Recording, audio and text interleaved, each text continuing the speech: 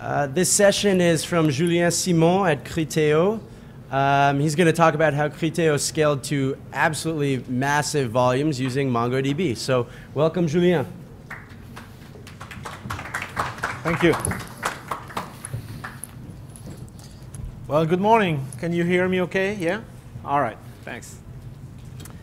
So, well, it's just fantastic to be here. There's no other way to put it. So thanks very much for having me here, Tangen, everybody involved. I'm French, so anything you don't understand is my broken English or jet lag. But hopefully we'll have some time for questions, and we can clear anything you didn't get. So let's get started. Well, first, a few words about us.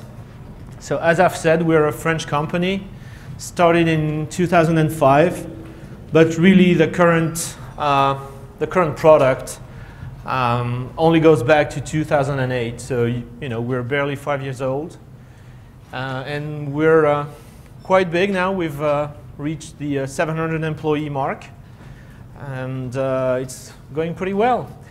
You can see, this is just the employees' numbers, but the ramp up of the company in every respect has followed this very crazy curve.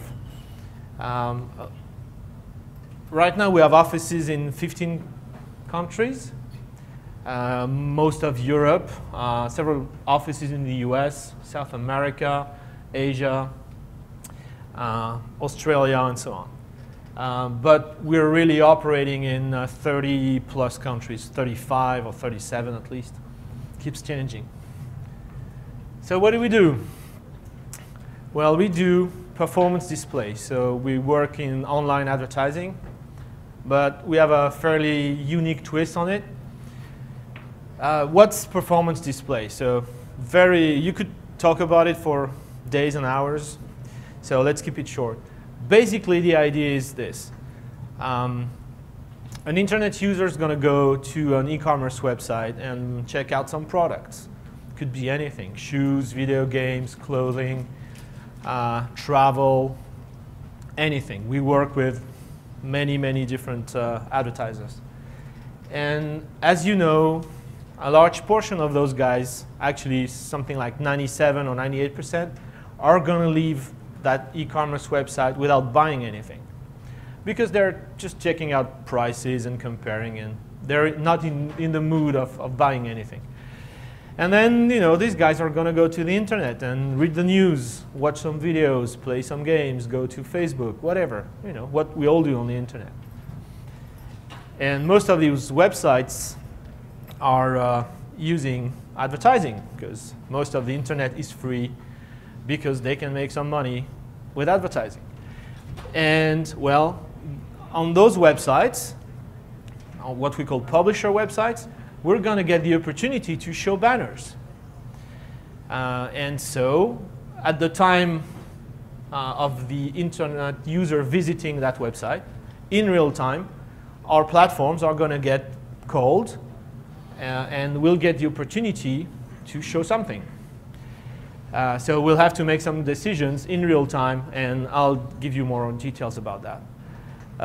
So let's say we want to show a banner to that internet user, and well, we're going to show actually a very highly personalized banner, not just a random static banner, what I call carpet bombing banners. We don't do that. Every single banner is unique and tailored to the interests of the user. Hopefully, this is a very relevant banner to that user, and he or she is going to click on that banner and go back to the e-commerce website. So that's a good thing in itself, because what we want to generate for advertisers are clicks, bring back their visitors to their websites. But at the end of the day, what advertisers really want is sales. And so we're also working on converting those clicks to actual sales. And this is what we do. This is performance display, and we're a global leader in that field, and we're growing quite fast. I've mentioned real-time and personalized banners and anything, and stuff like that. So what do I mean by that? So actually, personalizing banners is not only picking an advertiser and picking products. It goes way further than this. Banners are built from graphical elements, right? So it could be slogans, buttons, colors, background color, foreground color, etc., etc., etc. And so this set of graphical elements can be personalized and tweaked in real time. And so from a standard set of elements like this one, we can really build pretty much an infinite combination of banners. So when we say real-time personalization, we really mean this. We really mean in real time picking the right advertiser, the right product, and the right layout for that given user. And so if all of you were surfing to the same page of the same website at the exact same time, none of you would be seeing the same banner. Some of you would see one, some of you wouldn't. And those of you who would see a banner, then you would see different ones, because some of you like running shoes, and some of you like video games, and some of you like, airplane tickets to Paris, stuff like that, right? And so this is all personalized in real time. So, when you think about it, we really have to make two decisions anytime we get a chance to display something. First, we actually have to decide, do we want to display something to that given user? Do we think we can build something that's going to generate a click and hopefully a sale? And that's what we call prediction. We're trying to predict the click-through rate of chance of success for that exact user at this exact time. And so we're balancing this versus the cost of buying the advertising space for the banner. And if we think the chance of success is very low, then we're not going to spend any money and buy that space. If we think we have a good chance of success, then yeah, it's worth taking the risk and buying that space. Okay? Then once we've done that, we have to recommend the right products. So that's what we call recommendation. Decide what are the best products for that user at this very specific time. So it could be products that you just saw a few minutes ago, could be similar products, could be complementary products. It doesn't have to be exactly what you saw, right? It could be smarter than that. So this is what we do, and thanks to that, we can deliver a very, very significant increase on the two key metrics for e-commerce: click-through rate, so the number of ads shown, the number of clicks, sorry, divided by the number of ads shown for a given advertiser, and the conversion rate, well, how many of those clicks turn into actual sales, right? And on the click-through rate, we deliver 7 to 8 times better than typical banners. So I guess this is why our customers like us. So I've mentioned very high ramp up, 30 plus countries, lots of advertisers, more than 3,000 in the world, pretty much all the big names, we're not missing a lot. And lots and lots and lots of banner displayed. So at some point you need to have some firepower to deliver that. And since we're a global company, we have customers everywhere, we have internet users everywhere, and so we have to have infrastructure everywhere. So as you can see, those greenish looking stars, although they're orange on my slides, are our data centers. So 3 in Europe, 2 in the US, and 2 in Japan, serving the APAC region. So why that many? Well, first of all, why couldn't we serve everything from France and sleep better at night? Well, actually, no, we couldn't, because we haven't beaten the speed of light yet.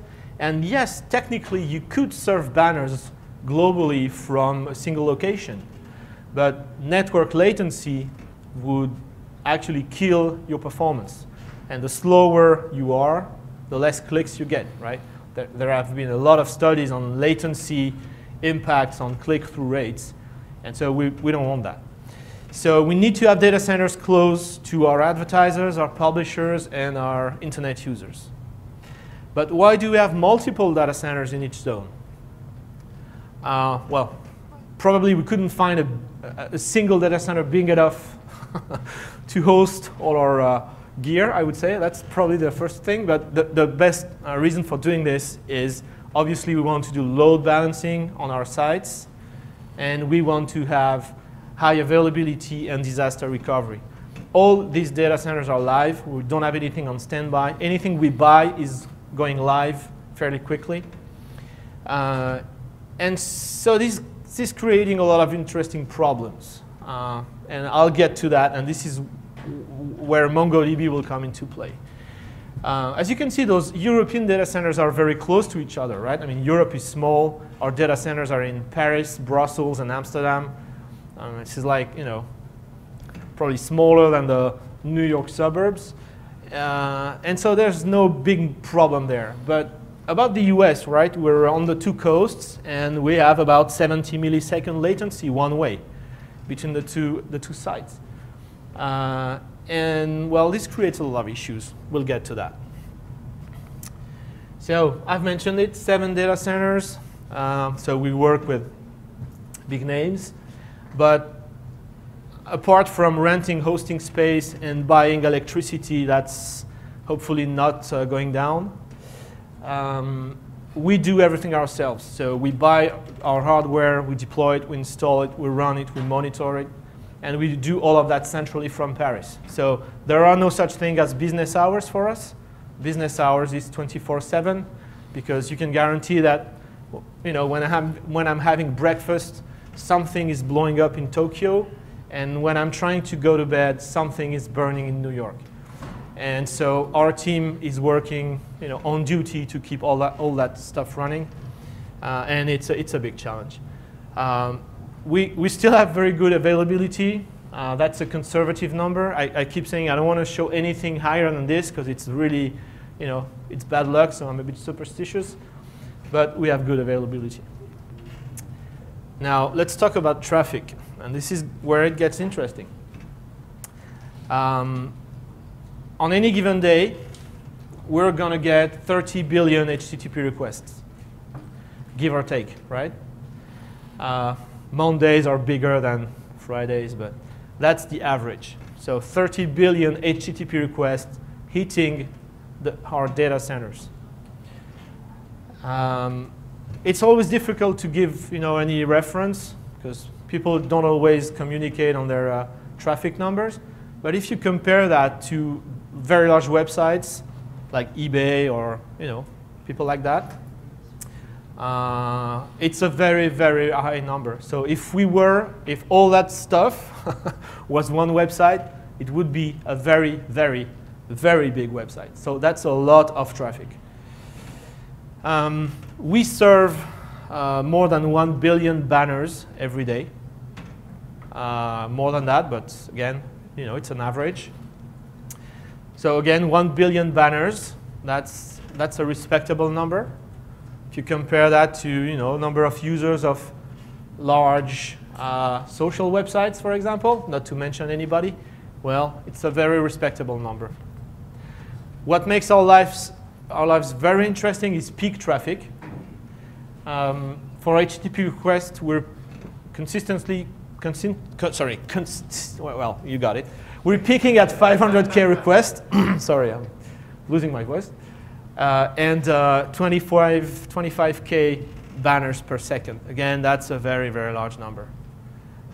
If you compare that to you know, websites, clouds, well, you know, we're in the same league as those guys. And okay, that's traffic. But again, some websites have very, very large traffic, and they handle it, and they don't have 7 data centers, so What are we doing wrong? That's my nighttime question sometimes. Well, the thing is, we're taking that traffic and we're storing a lot of data. So we're pretty much logging every single request that we get. So if you run a quick calculation, 30 billion requests, that's 30 billion lines of log every day. And that's got to amount to some data, right? And then we have to crunch it, and we have to use it for prediction and recommendation and some other stuff. And so has that crazy growth started to happen and even quicken, we had to deploy some unconventional technology, because pretty much on any given day we get 20 more terabytes of data. That's 20 additional terabytes, right? That's not 20 terabytes total. That's every day we have to store and crunch and query 20 more terabytes. And so when you do that with filers and the usual technologies, well, it becomes a problem very quickly. And so we had to move to something else. And I don't know if I really learned to stop worrying, but for sure, I'm loving HPC. And so we deployed the complete arsenal of open source, NoSQL technology to handle all of that. So MongoDB was one of them. I'll explain in detail what we do with it. Of course, we were heavy Hadoop users. We have some big clusters. We're using Couchbase, but we're really using Memcache, which is now part of Couchbase. We're not using CouchDB. RabbitMQ is also a home favorite. And now we're using Storm and Kafka to make everything a little bit more real time, especially when you have to fetch those logs from Japan and you want results in Europe, not 24 hours later. So that's the overview. Sorry, excuse me. That's the overview of our platform. Now, where did MongoDB fit in? Well, actually, it's located very early in the chain. One thing we have to do when we start working with advertisers is to get their catalog, because the name of the game is to show products in banners. And well, we need to have some product information, so we need to integrate that. So a catalog is really a product feed which is provided by advertisers to us. Okay, today we're working with over 3,000 advertisers worldwide. So that's a lot of data we need to get. Catalogs are what you would expect, product IDs, categories, descriptions, prices, a link to the product image, because we need to show that in the banner, etc., some other data. So, we have at least one catalog for each advertiser. Some of them are more exotic, but that's the ballpark. Some catalogs are really small, a few megabytes. Some are huge, because we have some classified websites, and those are very, very large. So some very big catalogs. It's fairly nasty, actually, because 30 to 50% of that data changes every day, and it's a huge number. You wouldn't expect any advertiser to tweak 50% of their product data every day, but that's what we see. So it could be anything. It could be changing the price. It could be fixing a typo in the description. It could be changing the product URL. Anything, but at least it's a change. So we have to import that feed at least once a day into our platform. So we have an in-house application to do that will parse the catalogs with different formats. Otherwise, thing would be too plain. And then it's going to write that into one of our data stores. I say at least once a day, because for some advertisers, we need to do it faster. For example, if they run flash sales, right? Well, once a day is not enough, because product will go could go out of stock in a matter of hours, so we need to do it sometimes more than that. This is where it gets a little bit problematic. all our data centers are active, right? So within a geographical zone, so let's say the US, we have 2 data centers, and we need to have the same data in both locations. So let's say we're fetching a catalog in the New York data center. Well, OK, we're going to import it. But fairly quickly, we need to have that data up to date in California as well. And so when you need to do that with 3,000 catalogs, well, it's going to be less because European catalogs are not available in the US, obviously. But let's say hundreds and hundreds of catalogs every day, it amounts to a fairly large quantity of data with a long 70 millisecond delay one way. And well, that was a problem at some point. That product information, as you can imagine, will end up in banners built and served by our web servers. But we have so much traffic coming in that there's no way the web servers could hit the database servers directly. So we're heavy users of cache.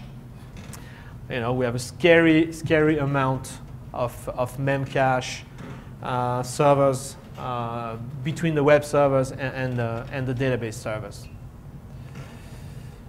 And well, from day one, Microsoft SQL Server was used. And that runs fine for a while, especially in Europe, where latency between the data centers is very low. Probably Paris to Amsterdam has to be something like 3 milliseconds, maybe 4. So it's very low. And transactional mechanisms and transactional replication are compatible with that kind of latency. Still, since we have one database, one product database per advertiser, the number of databases did grow very quickly.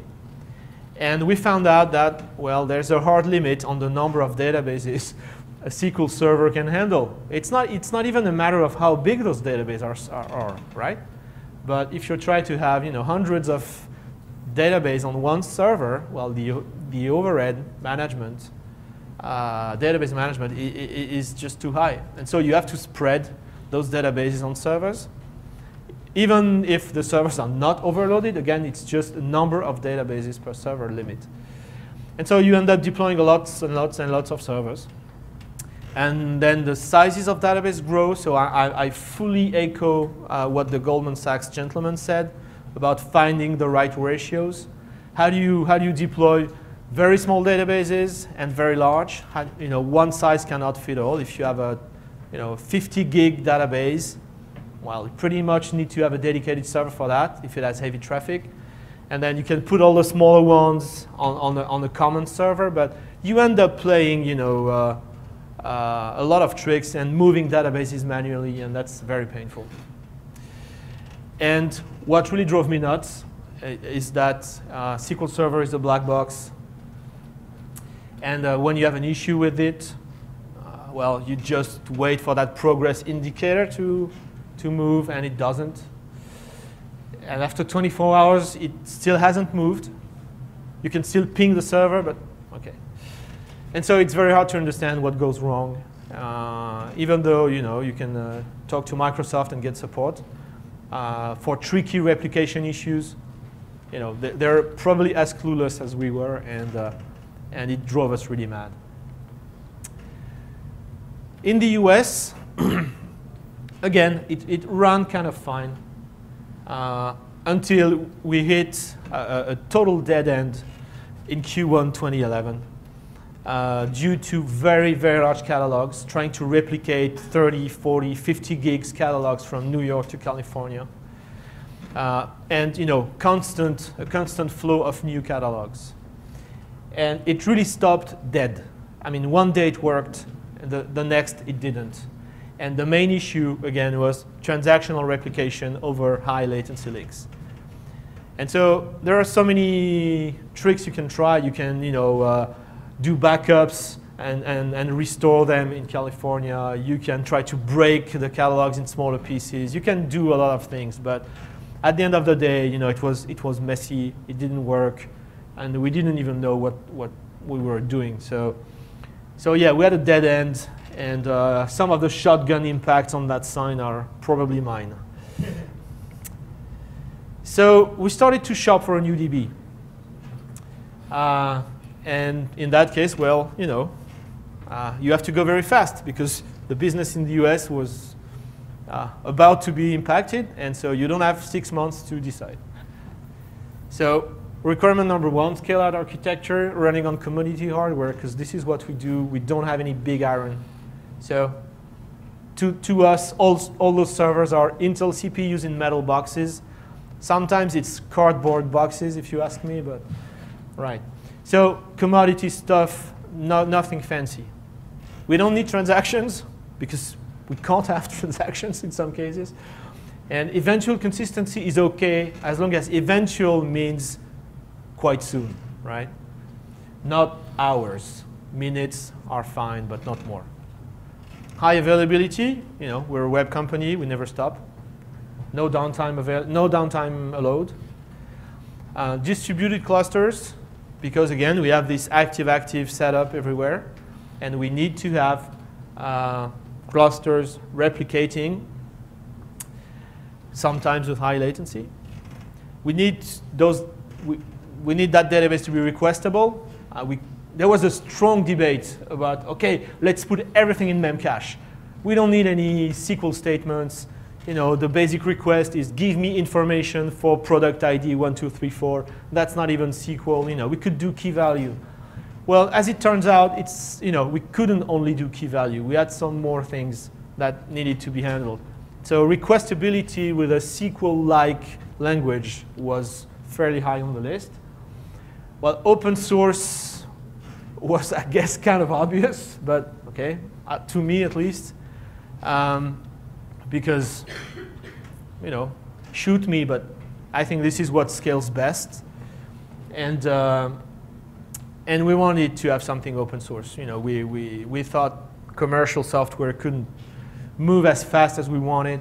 It would be extremely expensive given our scaling needs. And so we looked at open source. But not any kind of open source. Not any kind of one-guy project of SourceForge or GitHub or anything like that. So we were looking for something that we could get support on, with a stable organization, really committed to making it better. No license fees whatsoever, over my dead body. But still, commercial support available at reasonable cost. And we could debate for a long time what reasonable cost is. Especially my 10-gen sales rep is not around, but hey, I salute you, Bill. Right, you know what I mean. Good guy. Easy to learn, because we had no time. We have a large development team. So no way we would spend 6 months learning anything. Easy to deploy and redeploy. Anybody has reinstalled SQL Server clusters here? Yeah? Well, all right. You don't want to do that every day. Easy to monitor, because we need to know very quickly if something's broken. And easy to upgrade, right? Again, migration to SQL Server 2008 took us forever to complete. Low maintenance. Well, I didn't want any custom team to maintain that. That's a very cheap shot at Cassandra, I have to say it. We looked at it. It scared the hell out of us, especially in Q1 2011. And so, I couldn't justify building a custom team just to run that thing. I wanted it to be easy, and I wanted the teams to focus on the products, not just playing with technology. Multi-language support, so Java, C#, C++, whatever, that's obvious. And ability to export to Hadoop multiple times per day, because the product information stored in the clusters is involved in some of our Hadoop processing. So that's a long list, right? And well, the slide I didn't write is who did we consider, and how did they look with that evaluation matrix. I didn't want to do it because we know who the winner is anyway, and any decision we made in Q1 2011, wouldn't be relevant today.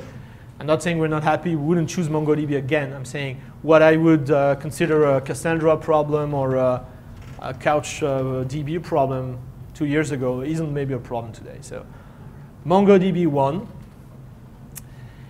And well, that was the easy part, picking a new technology. Now, how do you move those thousands of databases from SQL Server to MongoDB? Well, you try to keep calm, but it's a daunting task, especially with a small DBA team. So you have to go for it. And yeah, database migrations, everybody loves them, right? If you guys have done that, you know what I mean.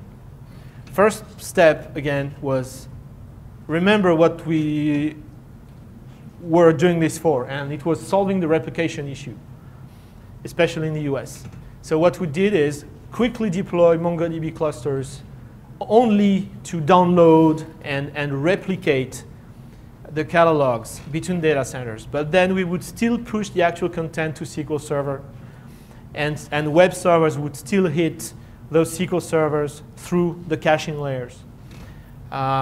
Because we had no idea if that would really work, if we moved to MongoDB too fast. So that was the first step, and it took some pressure off us and allowed us to scale very fast in the US.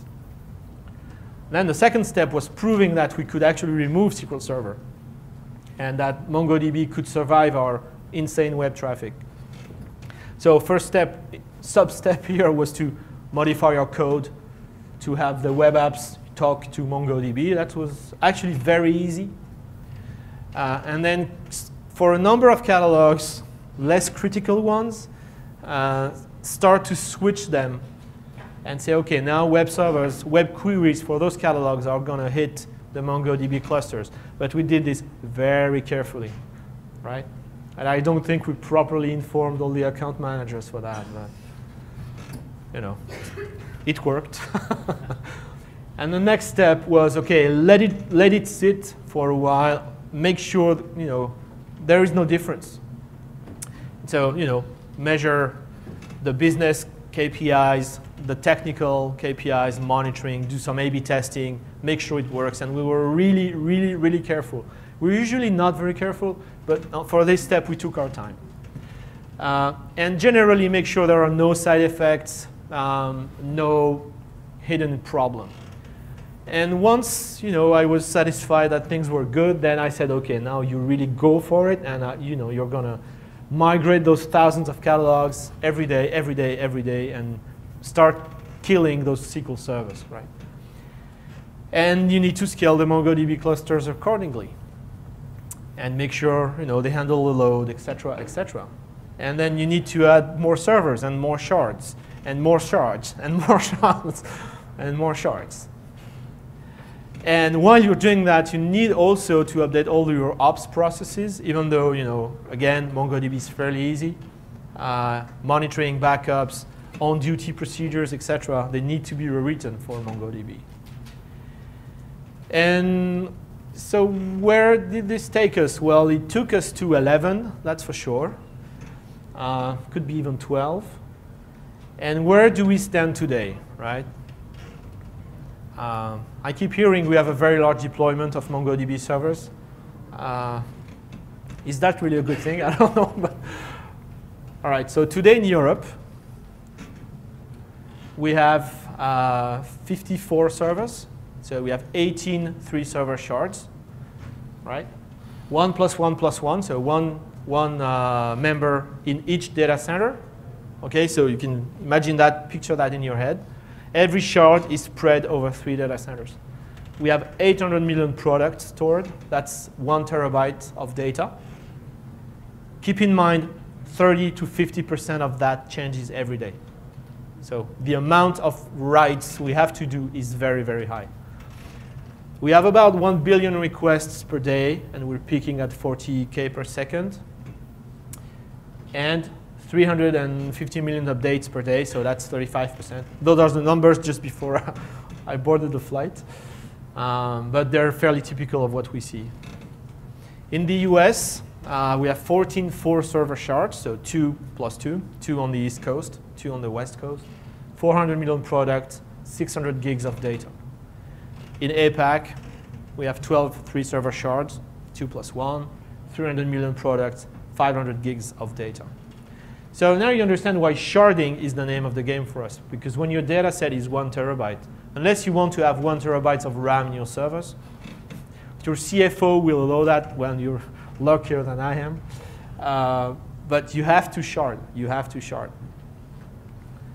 And that's 146 servers total. And we started with MongoDB 2.0, plus a few patches that never were really integrated. So there are a few guys here I need to talk to. But we moved to 2.2, and we're currently running 2.4.3. And well, that's a big number, right? So that's a big number. So you want the Times Square to be renamed MongoDB Square, but when you guys do that, make sure you have a sign that says we have 1 billion requests in Europe on our cluster. So 2 years later, well, more than that actually, a little bit more than 2 years. Where do we stand?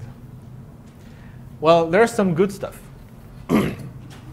Right? So Wayne likes it. It's stable. And I must say that the 2.4.3, can you still hear me? Yeah? The 2.4.3 upgrade was very good. We had been running 2.2 for a long time. And we had some issues. And 2.4.3 magically fixed a lot of problems. So if you haven't upgraded, I strongly suggest you do it. The upgrade procedure is fairly easy. And obviously, if you're deploying from scratch, make sure you're deploying that. It's easy to install and manage. No big problems there. If your data sets or your sharded data sets are smaller than RAM, you're lucky. It's going to run fine. Most of what you do is going to happen in RAM. Provided that you don't write too much. But if you have a normal application, unlike ours, it's going to go fine. Failover and replication work fine, especially in between DCs, so no problem there. Just make sure, that's one mistake we did, you need to shard early. So it's going to look like over-provisioning to you. It maybe is. But rebalancing clusters is a long operation. So don't wait until the clusters are loaded and overloaded to add more shards.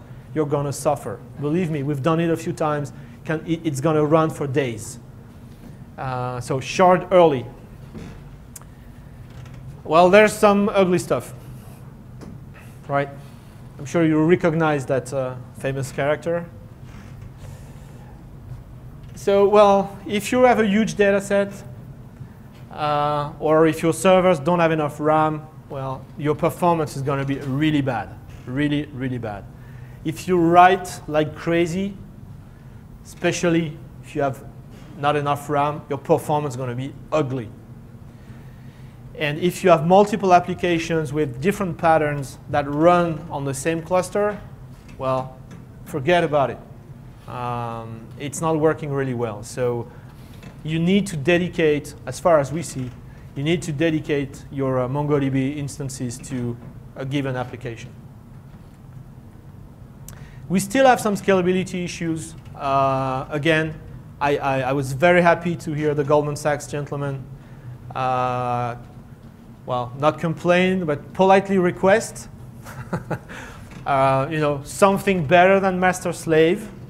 I would add that connections are the way the primary, the way the Mongo S is connecting to the primaries needs to be fixed. We have a ticket on that, and we keep working on the roadmap with Tengen. But still, I mean, it's still very, very positive, and we're quite happy with it. Well, thank you very much. Again, thank you, Tengen, for inviting me. It's absolutely fantastic to be in New York and talk to you guys. This is our part of the R&D team. It's a great team, so I salute them as well. And if you have any questions, I'll be happy to answer them. Thank you very, very much.